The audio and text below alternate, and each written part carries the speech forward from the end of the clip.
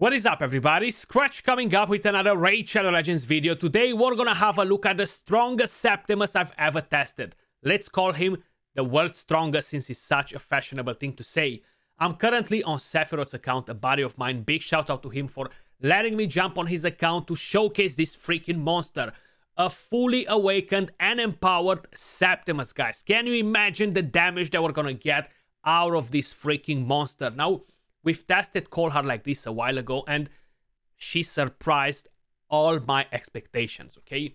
Well, having a look at this Septimus, most probably you're gonna be in for a treat. This is not an actual guide on the champion, guys. We're just gonna test and see what we can do with a fully maxed Septimus, okay? How many bosses we can one-shot, etc. Have a bit of fun, okay? Let's leave the serious stuff for other videos. Before we move over to talk about the Septimus build and what he can do, if you guys enjoyed the music that you hear in today's video, I just want to let you know I partnered up with Soundstripe. They have an amazing music library. So if you're a content creator, a music enthusiast, definitely head over and check them out. The link will be in the description down below or in the pinned comment. Plus, I can save you a 15% on checkout by using code Skratch. Now, let's unleash the Kraken. Septimus, +4.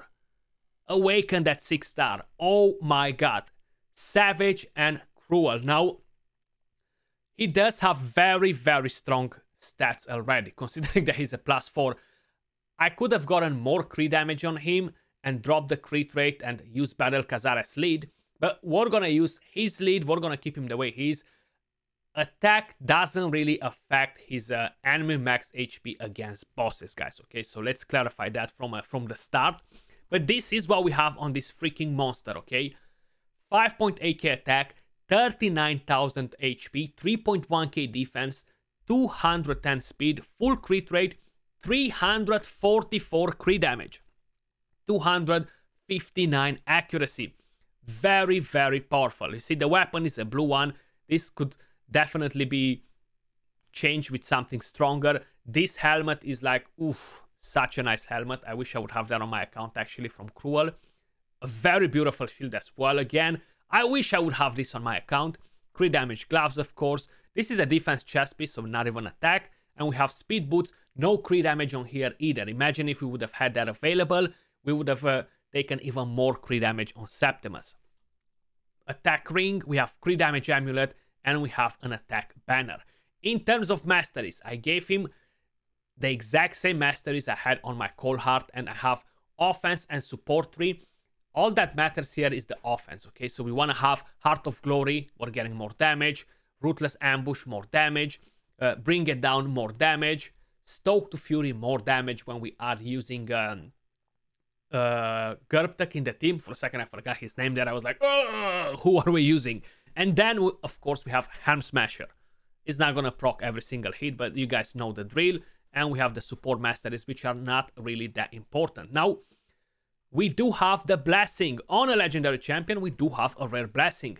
Increases the damage inflicted to bosses and their minions according to the number of living enemies. Plus 3% damage for each enemy. This is going to be a lot of extra damage on the Spider. Extra damage on the Ice Golem. Extra damage on the Mino. It's not going to be the right thing for the Fire Knight or for the Dragon if you want to try and one-shot the bosses. Now, the whole idea with this is that you could get a different blessing on the champion. And honestly, depending on what exactly you're doing with him, you know, Crushing Rend is a very powerful one because you get to ignore quite a bit of extra defense at 6-star. So depending on what bosses you're attacking, you might ignore 20% more defense, which is gonna be absolutely insane, okay? Like, it's gonna be so much damage. So that could be a different possibility, you know? We've seen the build. We've seen everything that we need to know about Septimus. Let's take him in for a spin on the Spider Dungeon. Now, how I mentioned, this is not a guide, guys. Most probably the majority of you guys will farm stage 25 anyway because you are getting better gear. If you're not doing that, make sure you guys are farming stage 24, stage 25 because you will get better gear. This is just for fun, okay? For fun only. The lowest amount of damage I've seen from this Septimus is still one-shotting the Spider no matter what. So we have defense down, weaken. We gotta make sure we have everything in order because Last time when I've done a video like this, I missed that I didn't have Weaken on the Fire Knight with Cold Heart. We have everything on, everything that we need, so Septimus can actually go in and smack. I'm gonna see if Helm Smasher procs or no from the very first hit, because I've already done quite a few runs. 9 million damage. That was a Helm Smasher proc, and the highest I've seen was over 10 million damage. I'm gonna do a couple of other runs, see if I'm gonna get to hit that 10 million while I'm actually recording, because it's that damage fluctuation, right? 15-20%, I always forget, but there we go. 7.6 million. Now this is the standard damage that he's doing, okay? 7 million. Pretty crazy, right? But the standard damage, 7 million. That's without Helm Smasher proccing there. Let's do a couple of more runs. Come on, hit me that 10 million, Septimus, or get near it. I know you can do it. 9.4 million damage, okay? Pretty damn nuts, man. Like, this is around 2 million more than Cold Heart. Almost 2 million more than Cold Heart, which is so freaking crazy, right? It's just like, wow. Once he's gonna reach the max damage, it's definitely gonna be like near 2 million extra, which is so freaking crazy. Now you can empower him, you can get more crit damage from all that. 9.8, almost 9.9 million damage, guys. Freaking Septimus wrecking Spider 20 is like his own toy, okay? It's like, you know what? Get me out of here, because he stands no chance against me. We've seen this insanity, okay? Let's have a look at what he can do on the rest of the dungeons. Let's just say you want to farm the Minor, you want to get the Masteries done quick. So we have one champion that we want to farm Masteries for, and I want to get it super quick. I don't want to purchase the Masteries with gems because I want to save 200 gems. Good business practice, right? Let's see what we can do here. Can we one-shot the Minor? Cold Heart was pretty close to do it, right? She wasn't able to really one-shot the Minor. Okay, so we actually lost the minions, but still not a problem. We don't need the minions to wreck the boss down. I'm actually curious if the blessing counts for the dead minions. I think it mentions minions alive, right? So that answers my question. Bang, one shot the Minor. Not a problem. Easy peasy, lemon squeezy, you know. Let's have a quick look at a different dungeon. If we're gonna go all the way to the Fire Knight, can we one shot the Fire Knight? Now with Cold Heart, how I mentioned, I missed one thing, and I didn't notice that one time I didn't have the Weaken landed on, so maybe she was able to do it and I didn't notice, but we're gonna give it a go and see if this bad boy can actually do it. Cold Heart was pretty close with the Fire Knight too, though. Let's see, can we just one-shot this? I definitely want to have the A2 available for when I'm getting at the boss, because we need to knock down that shield. It's gonna be all calculated at the limit with the speeds, actually, funny enough. We're really gonna be on point with this one, you know. Maybe I was supposed to use some of these buffs, debuffs, just to help out a bit, but we're gonna go in like this. That's almost dead. Okay. As long as nobody dies in here, we should be more than fine. Oof, he survived. Okay, that's it. Game over for him. And now slowly we can actually get at the boss. And I really hope that we're gonna wreck this boss, man. Like, it's a bit different to one-shot the Fire Knight, you know. It gets pretty complicated, and it's just his defense might not be as high as the others, you know. So let's just see if Septimus can actually do it. And by the way, I'm planning to do videos like this on Husk. I'm planning to do videos like this on Royal Guard. So if any of you guys have them at 6-star awakened, drop me a message, because, hey, who knows? I might be doing it from your own account. So here we are, because I don't have them only at 2-star, unfortunately. So we got that down. Okay. Beautiful. Do not get resisted, Lydia. Okay, nice. We have defense down, weaken, poisons up and running, block buffs, everything on point. Septimus, do it. Bang, 1.8 million, almost 1.9 million damage. Wreck the Fire Knight as well. That's actually very, very good. I like the feeling to see that we can actually wreck that freaking Fire Knight like that. I'm curious if my Cold Heart was able to do it. I have a feeling that she was just getting at the limit of being able to do that, you know. If we're gonna go over to the Ice Golem, stage 20, I know that Coldheart did this. I'm pretty sure that Septimus is gonna have no problems whatsoever.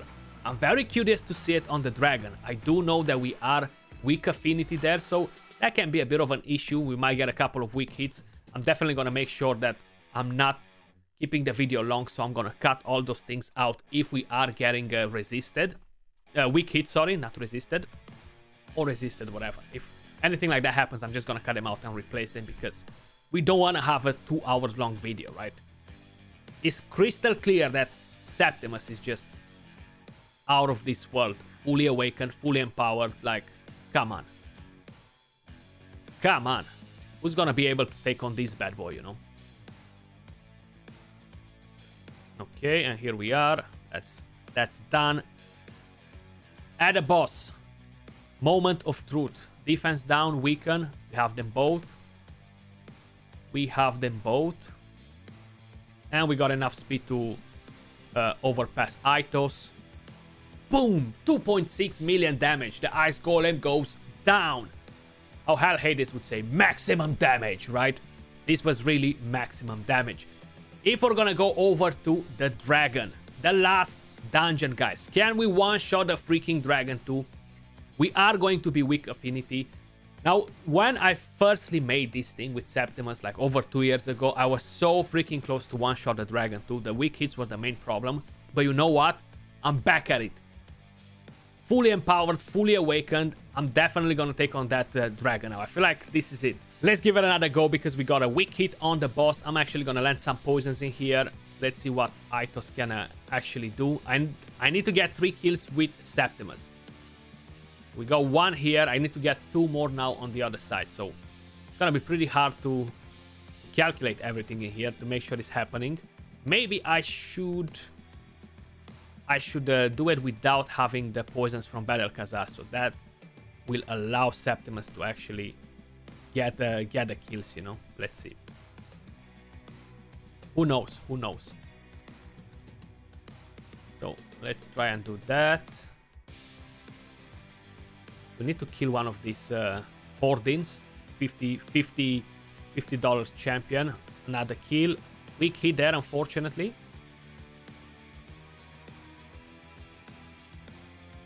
Okay. Come on. Nice. Okay, we should be able to get somebody else down here.